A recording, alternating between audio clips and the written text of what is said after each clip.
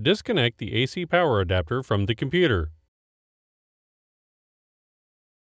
Start the computer and engage the BIOS.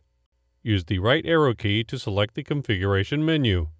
Then select Power and press Enter. Then select Disable Built-in Battery and press Enter. Confirm that Yes is selected and press Enter to power down the system. Place the unit upside down. Remove 7 screws from the bottom of the chassis. Turn the system over and open the cover. Carefully unsnap the keyboard bezel assembly around the edges.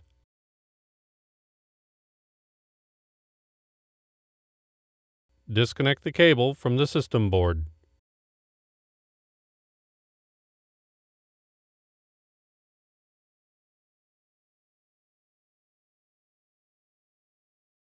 Disconnect the 2 antenna cables.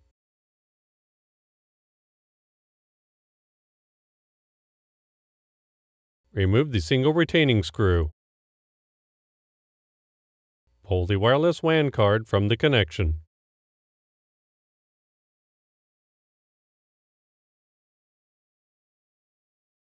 Insert the wireless WAN card into the connection. Install the single retaining screw. Connect the red antenna cable to the jack labeled M or main on the card. Connect the blue antenna cable to the jack labeled A or auxiliary on the card. Connect the keyboard cable to the system board.